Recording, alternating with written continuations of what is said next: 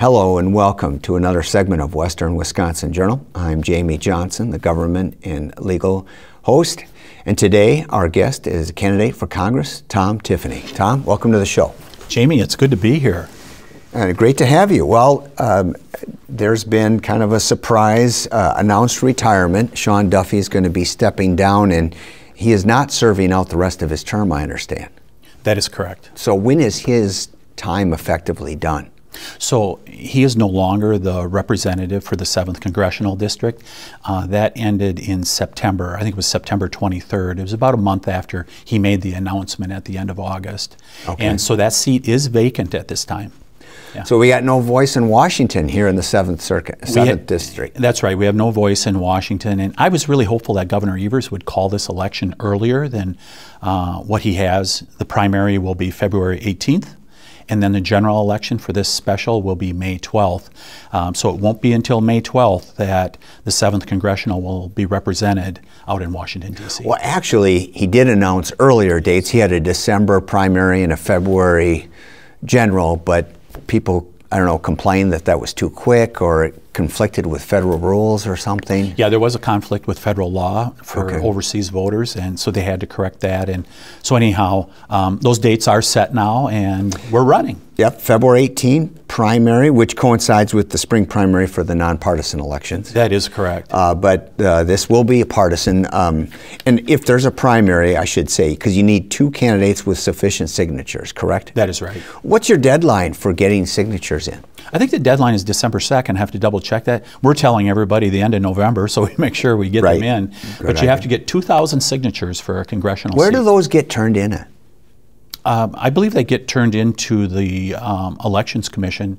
Here in Wisconsin? Here in Wisconsin, yeah. Yes. You don't have to fly to Washington, D.C. I don't think so. Yeah. I better double check that, but I think that's correct. We're just working on getting the signatures. So we should get into your qualifications and background. Obviously, this is your first time for federal office, correct? That is correct. But you are currently serving in state office. Yeah, yeah. Well, so let's talk about my background a little bit. Yeah. It's great to be back in western Wisconsin. I grew up over here. Grew up on a dairy farm just north of Elmwood. Okay. 5 brothers, 2 sisters. Used to get up at 6 o'clock in the morning and feed the calves as a 10-year-old, and Mom and Dad taught us the value of hard work and, more importantly, teamwork. And I went on to college at UW River Falls. Got an agricultural degree there. Spent a number of years in southern Minnesota, and then 30 years ago I moved up to Minocqua, and that's where I met my wife Chris, and we owned Wilderness Cruises. It's a dinner and excursion boat on the Willow Flowage. We owned and operated that for 20 years. I'm also the dam tender on the Willow Flowage. Okay. I'm a dam man, Jamie. Yeah. And I've been doing that for 28 years, and my wife and I are just like a lot of families across Wisconsin. We work 2 and 3 jobs to make ends meet. I have 3 daughters, Carlin, Lexi, and Catherine. Catherine is in high school yet. Carlin and Lexi are in college. And I've served in a number of ways locally. Been on a local Chamber of Commerce board in Minocqua, served on the Oneida County Economic Development Commission, and served 2 terms on our town board, and currently serving in the state legislature, just finishing my 2nd term in the state Senate. Okay. So were you in the Assembly before you were in the Senate? Yes, I served 2 years in the Assembly. Okay. All right. Now, backing up, you mentioned about just north of Elmwood, so that was like right near the Dunn County-Pierce County border? That's right. And you mentioned UW River Falls, so what years would you have been there? So I was there 76 through 80. Graduated in 1980. Okay. And agricultural economics. And in fact, a professor at UW River Falls left a great impression on me that still guides me in regards to economic policy. And that was Glenn Potts, who ran the economics department. He turned me on to Milton Friedman and the Chicago School of Economics. And you know how you get great teachers that really motivate you and leave an impression. He was one that did for me. Okay, well, I think we might hear about Milton Friedman, or at least economics, as we get into your areas of focus. Yeah, for sure. So your background, you know, you said 6 a.m. getting up. We got up at 5 a.m. to milk the cows, but it was... maybe I was a late riser. Yeah, but no, if you had a lot of siblings, so the farm was the place to raise kids, especially 60s and 70s. So anyway, you have 3 daughters, and you said some were in school. Has anybody graduated from college then? Unfortunately, no. We're still paying for college, but Carlin's going to be done in a year here. So well, we made it through college. So but anyway, so and the office is, you said that you're finishing your 2nd term in the Senate. So you've been in state office, what, 5-6 years? Yes. Yep. Okay, and before that you were on the town board then? Yep. Not simultaneously like with the assembly? There was a brief overlap in the assembly. Okay. Yeah, there was a brief overlap. And any partisan office prior to, 5 years ago? No. Okay. Nope. And we should say you're a member of the Republican Party and have run on the Republican Party all along? Yes, yes, that is correct. All right, well, let's talk about, we got your qualifications and your background. Now, what's your motivation for running? If you are working 2-3 jobs and so forth, why do you want to be, first you were in Madison, now why would you want to go to Washington? Yeah, I think it's that background. So I think about my daughters, and are they going to have the same freedoms and opportunity that we've had growing up? And I think that's in question at this point. I think our way of life, it's looking at the way things are going in Washington, D.C. right now. People are talking about changing our way of life. I mean, I take a look at like healthcare. There's a proposal out there to eliminate health insurance. The major candidates, presidential candidates, are talking about eliminating private health insurance. Tens of millions of people are dependent on that. Those are some of the ones on the farthest left they're talking about. Right. There's a number of them that have put forth proposals like that. There's also a proposal in Congress to end animal agriculture. I mean, my gosh, we are America's dairyland, and they want to get rid of cows. And when I tell people that, they're like, are you serious? Is that really, that proposal really been made? It has been made. And what is happening is there's an open embrace by some out in Congress of socialism. Socialism has never worked, and it will not work in the future. And so I want to protect that way of life. I want to fight for our freedoms out in Washington, D.C., so that my daughters, the next generation, and the generations to follow, that they have the same freedoms that we've had in this country. Okay. So that's your motivation. What's your campaign theme? Freedom. It's to give people freedom and opportunity. I mean, I'll give you a quick example. This is a really pretty simple issue, and it's small in the scheme of things, but I think it really highlights what's going on in Washington, D.C. A number of years ago, there was Michelle Obama advanced a proposal to change how school lunches are provided for schools across America. I have had local cooks seek me out from schools up in our area and say, Tom, this is not working. We are throwing away most of the food, and the kids aren't getting the dietary requirements that they should have. This is the heavy hand of the federal government that is intruding into what should be local decisions. It's those type of things that are really that are harming our country. And if there's something that I want to work on, it is that, to bring control back to the local level, because it's not working as with all the mandates that we have at this point. Any other examples besides school lunches of mandates that you would like to see rolled back? Oh yeah, there's a, if we talk about legislation here, there's something that I want to propose as soon as I get out to Washington, D.C., and that's to implement the REINS Act. The REINS Act would put controls on the mandates that are being proposed by bureaucrats out in Washington, D.C. Quick example, there was a proposal for something called Boiler Act a number of years ago that would apply to industrial companies. There's a paper mill in Rhinelander, Wisconsin that had to build a $13 million smokestack in order to ostensibly reduce the amount of emissions that they give from that paper mill. They spent the $13 million, they built the stack. Do you know how much emissions were reduced? Zero. Nothing. It's those type of mandates that we're getting from the federal level that have no benefit for society that we need to rein in. And that happened as a result of not a law from Congress, but just by a rule change by bureaucrats out in Washington, D.C. We need to stop that type of thing because you have costs like this to a paper mill that are having no benefit to our society, no benefit to the people of the state of Wisconsin. We really need to rein that in. Okay. So moving on then to issues. You mentioned the campaign theme of freedom, and I could draw some correlation with various issues, but what do you see are the 3 or 4 main areas of focus that you think this election is going to be about? I think things that are really important at this point include the deficit.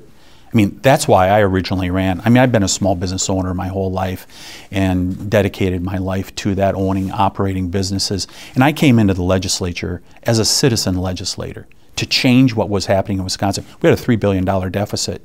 That's gone now. And we have surpluses in Wisconsin. We need to do the same thing at the federal level. The deficit is out of control. I think we need to deal with health care. There's a proposal currently to have a takeover of the healthcare system at the federal level. That is the wrong way to go.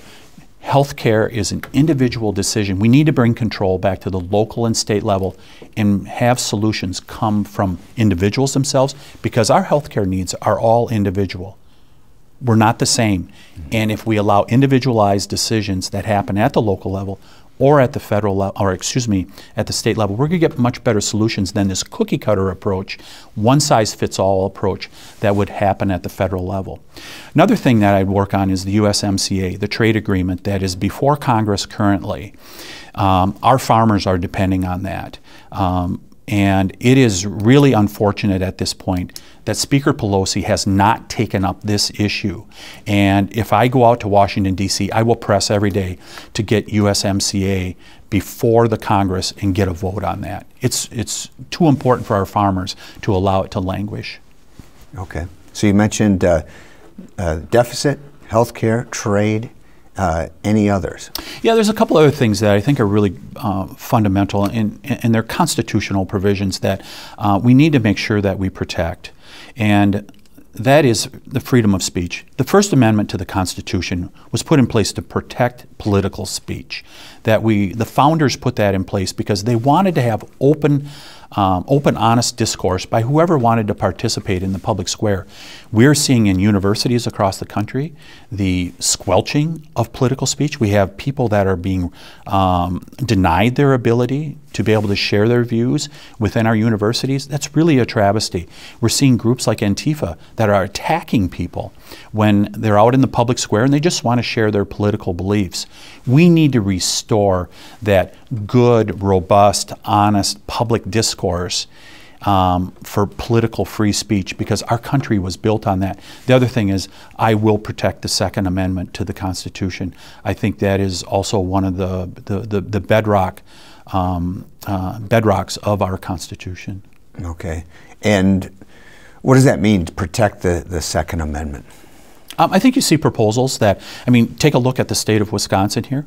Governor Evers is talking about universal background checks, which is code word for gun registration. And I do not think that we should move in that direction. Now, we're all concerned about the mass shootings that have been going on, and we've done something. I've certainly voted for legislation that has protected our schools, additional money in this budget for mental health. Things like that can be done, but to just take away legal, law-abiding gun owners, to take away their guns or to deny their rights is not the route to go. But not to push back too hard, but if you get rid of background checks, then how do you know if they're legal, law-abiding people that are getting the guns? We have a really good system at the federal level called NICS that does those background checks at this point. And now, if somebody brought forth a proposal that would make the NICS process work more effectively, I'm open to listening to that. But I think so you're not against background checks, just...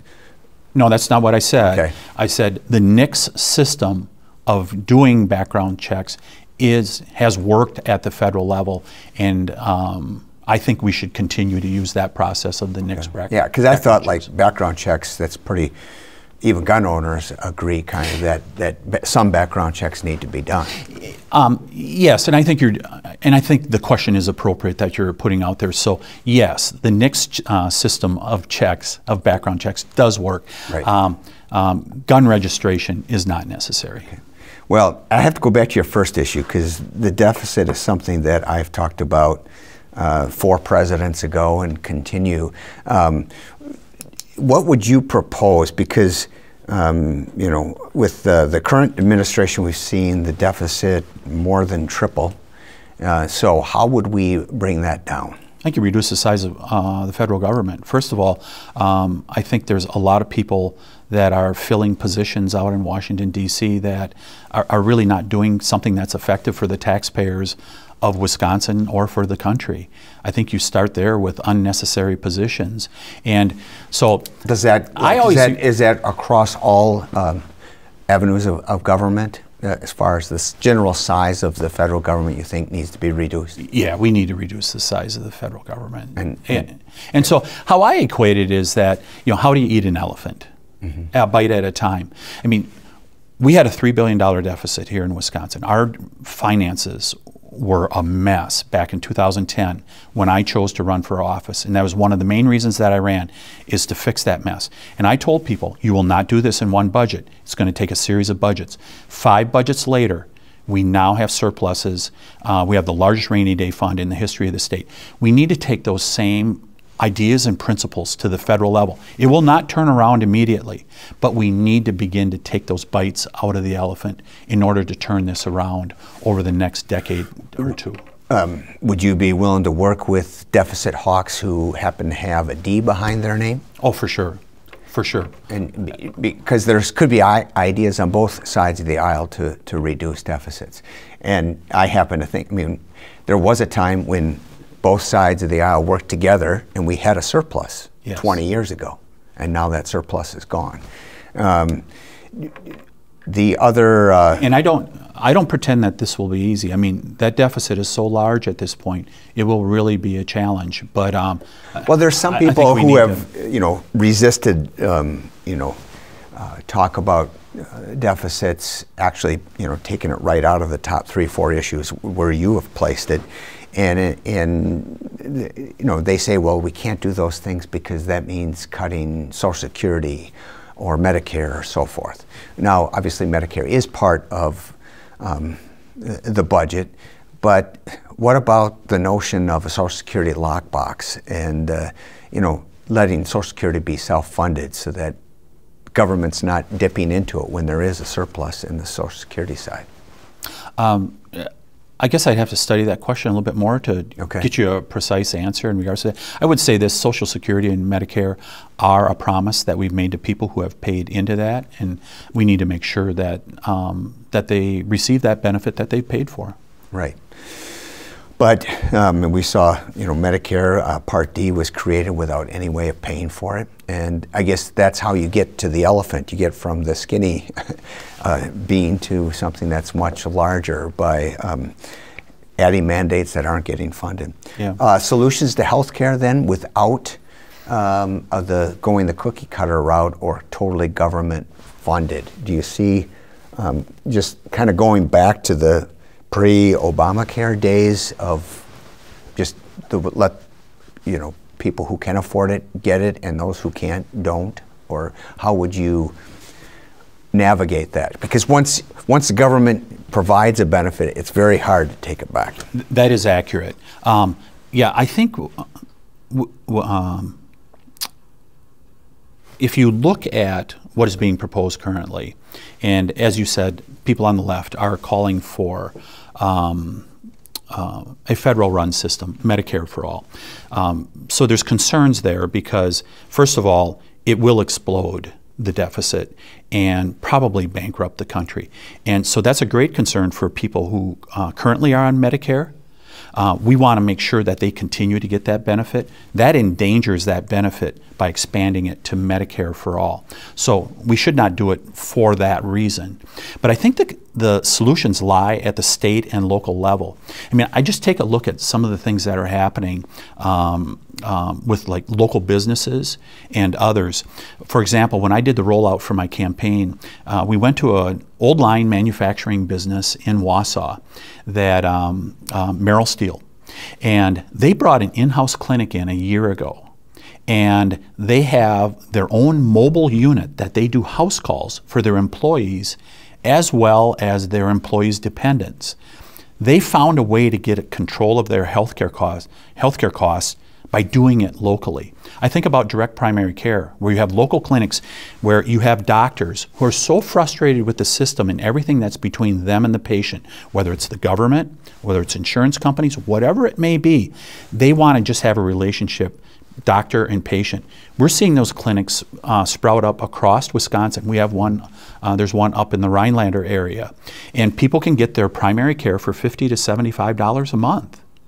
And that's another good solution. Association health plans, where perhaps you're a business that you can't be self-funded and be able to do like Merrill Steel does, but allow local small businesses to pool their resources and form an association health plan, perhaps through a chamber of commerce, perhaps through like-minded people. I talked to a veterinarian in the district who said that type of thing has been proposed by a national veterinarians group. We should allow local approaches to this healthcare concern, and I think people will find affordable ways in which to be able to get to affordable healthcare. Because for most people, what I'm hearing from them is they have pretty good access to healthcare. It's not perfect, but they have pretty good access. It's affordability that is the concern. And then I believe there's also a role for the state. I mean, we have the Medicaid program, Badger Care, here in Wisconsin. About 1 million people are covered by that. I think you have to allow a variety of ways at the state and local level for people to be able to achieve affordability for healthcare, access to healthcare, and it will happen here at the local level, at the state level. At the federal level, you end up with this one-size-fits-all program that does not distinguish between individualized needs that we have. Okay. So those are some good ideas for addressing those issues. What kind of legislation, if elected in May, what legislation would you propose in those first 6 months you'd be in Congress? Yeah, I'd probably do something along the lines of healthcare to allow greater options at the local level. I mean, I've seen it, how if we allow greater freedom for people at the state and local level, you're going to get better solutions for affordable healthcare. I alluded to the REINS Act before. Controlling these mandates that are coming from the federal level, in particular when there's no legislation passed, but a bureaucrat says, we're going to change this administrative rule. And that has the force of law. And you end up with the $13 million smokestack that has no benefit for society. Those type of things happen regularly coming from our federal government. It's time to pass something like the REINS Act to rein in our federal government. Another thing that I would propose right away is to delist the wolf. A very big problem in northern and central Wisconsin. And 26 scientists, wildlife scientists, signed a document about 5-6 years ago calling for the federal government to delist the wolf. It is time to do it. Science says that the wolf has recovered. It's time to delist the wolf. I would also work on infrastructure issues, transportation, those type of things, because we need to make sure that we have a good infrastructure for the 21st century. You know, whether it's sewer and water, roads, ports, airports. I mean, we have a major port in the 7th Congressional District up in Superior. Our airports. We need to make sure that that infrastructure is being kept up to date. Because if you look at California right now, they're having rolling blackouts as a result of their utility out there has not made the investments necessary to make sure that their system is prepared for what is going on there. We need to make sure that when people turn on the lights, turn on their faucet, flush their toilets, want to go out of a major airport or go out of any airport, that that those are all functioning well. And I think that's something that we need to make sure we're making the investments in, is that infrastructure. Okay. Before I ask the last couple questions, I just noticed not in your areas of focus are necessarily upper legislation is anything having to do with immigration. And I know we're not a border state in the sense of, I mean, we're closer to Canada than obviously than Mexico, but we've heard a lot of, the focus being on build the wall, don't build the wall. But what's your position on immigration? I happen to be of the mind that I think neither side really wants to do anything, and they'd rather see it be the political football it is, instead of working with having both sides of the aisle work on something. They had the Gang of Eight, which is bipartisan, had a solution worked out, and that all got scuttled by people who were on the far ends of each of the spectrum. So where are you at on that? It's a critical issue. Now, first of all, that is a fundamental job of the federal government, is to make sure and protect our borders, secure our borders, know who is coming in and out of our country. And that's something that I think it's a very important issue, and we need to solve that. And it's part of what's disheartening out in Washington, D.C. right now, when all you hear about is the impeachment inquiry.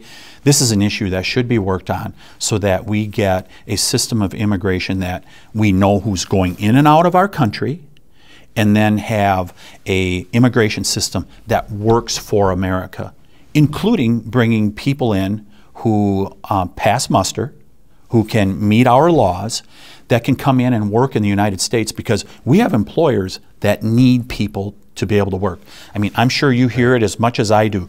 Employers need people to be able to do these jobs here in America, but it has to be done in a legal fashion. I'm hopeful, and this is something I'm certainly willing to work on if I'm out in Washington, D.C., to be able to put that system in place.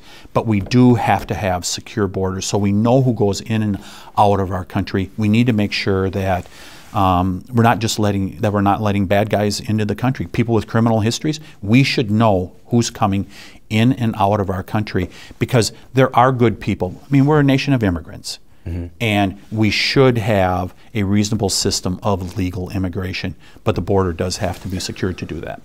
Well, and you use the I word, not immigration and not infrastructure, but neither of those are being addressed because of a third I issue, and that's this impeachment talk. And I break it up into three areas because, first of all, we're in a kind of a gray area here of an impeachment inquiry without having any vote been taken. And then there's one issue about whether you, and I'll let you answer, is whether you believe that there ought to be an impeachment inquiry. And then second is whether there ought to be impeachment, which we haven't heard all the facts yet.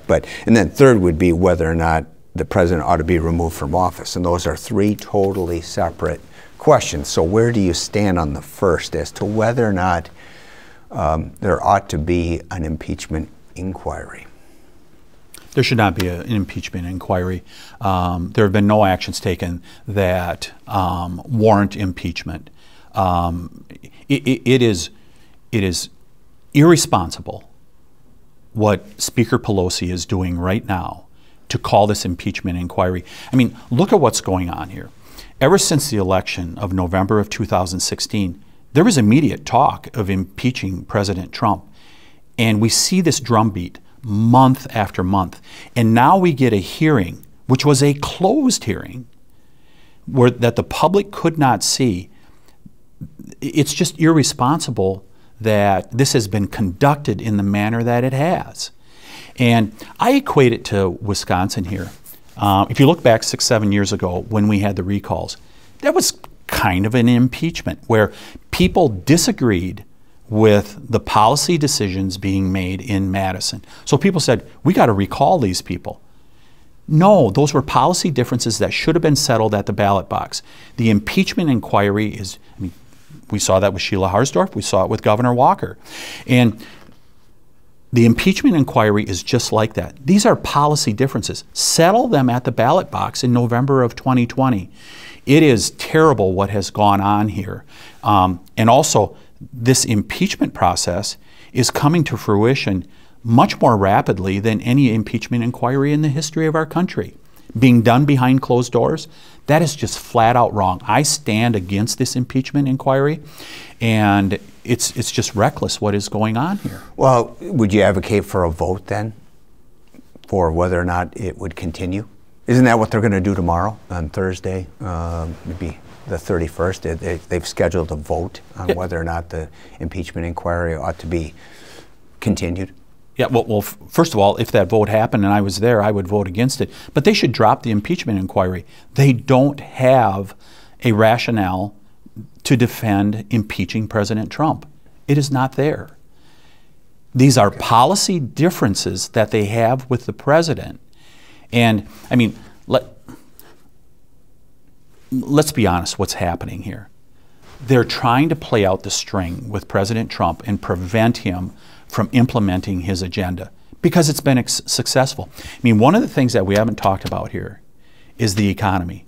The economy is doing so well because President Trump has accomplished two of his goals.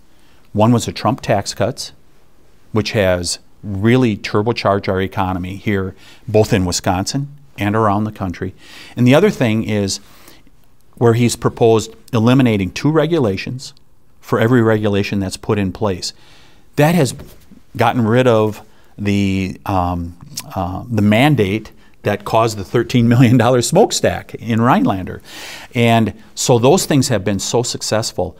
They know they cannot run against President Trump with such a strong economy, so they're trying to find other ways to distract the public. I believe that's what's going on. The impeachment witch hunt needs to stop. All right. Well, I've been told we're out of time. I appreciate you coming on the show. Thank you for coming on. And remind folks the primary is February 18th, should there be a primary for either party. And then the general is May 12th. And so maybe we'll have you back in that interim again. Yeah, I really appreciate the opportunity to speak to people here on the in western Wisconsin. And it's always good to be back to the old stomping grounds. Well, again, thanks for being on the show, and thank you for watching a segment of Western Wisconsin Journal. I'm Jamie Johnson. Keep watching.